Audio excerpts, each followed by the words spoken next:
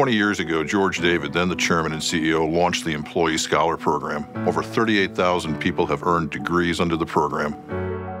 I think the Employee Scholar Program is really about empowering our people through education. If you grow personally, you will be better in your job, you'll be better for your family, you'll be better for the company, you'll be better for yourself.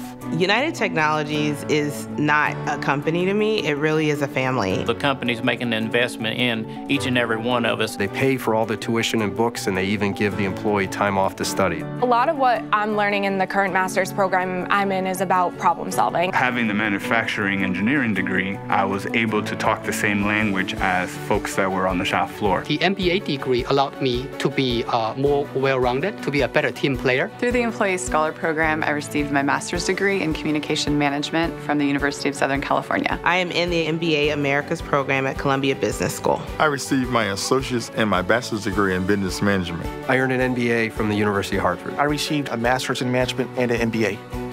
The money that they're putting into your education is not only going to benefit you as an employee, but also come back to benefit the company because of what you've learned. It's the best $1.2 billion we've ever spent because it's made our people better and our company more innovative. I think it has proven to be a great investment. It really is a competitive advantage for UTC. It's the best program out there. So to those of you that are participating in the program, thank you. To those of you thinking about participating in the program, I could only say go do it.